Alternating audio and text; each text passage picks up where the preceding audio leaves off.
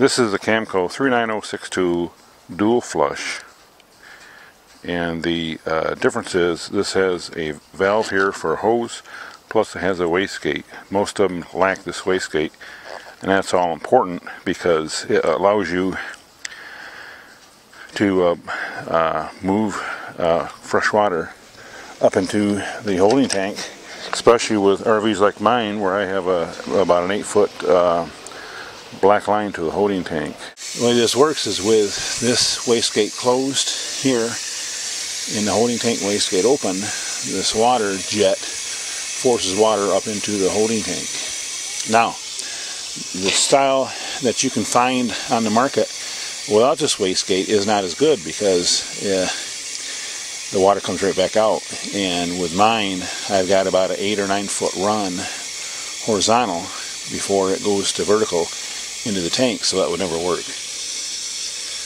So this is a fairly clean way to rinse your tank if you don't have a tank rinsing system itself. So I typically do this flush cycle a couple times until everything seems to be clean running out.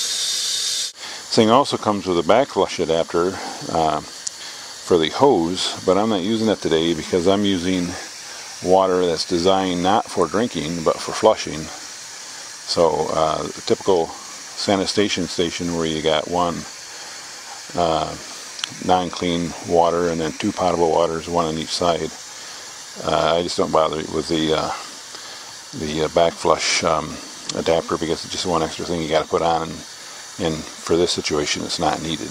And in addition to keeping the holding tank fairly clean, this also helps the monitor system work better because you're not going to have the potential of having pieces of toilet paper or something stuck to the probes in the tank monitor. I highly recommend this Camco tank flush system. It's about $25 on Amazon. I've seen it for $35 other places, but still it's a fairly clean way to flush your tanks and to keep your holding tanks nice and clean.